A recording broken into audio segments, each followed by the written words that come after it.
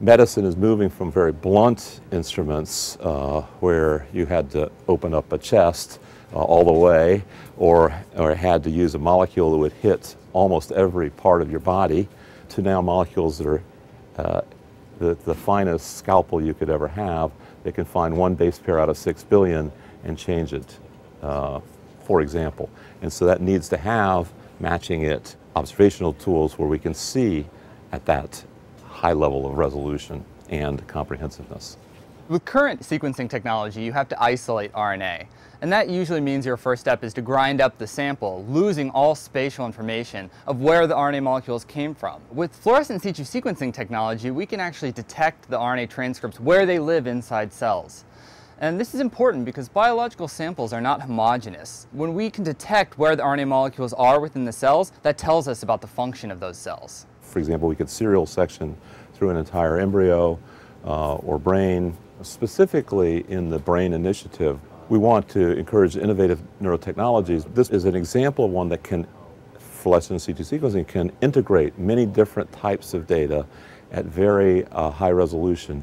We now can break through the barriers to integrating the connectivity and the activity of the different neurons.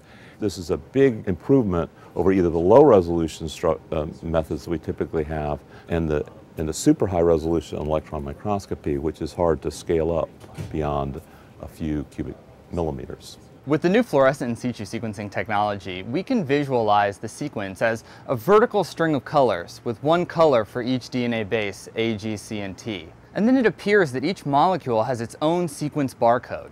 We can take those sequences and map them to the genome, and that tells us where each gene is expressed within the sample. Fluorescent in situ sequencing could lead to a new era in the sense that we can really start looking at comprehensive expression and relationships among cells over vast spatial distances. In this present study, we've detected over 6,000 genes in a single sample, whereas with current technology, we'd be limited to looking at 2 or 3 genes.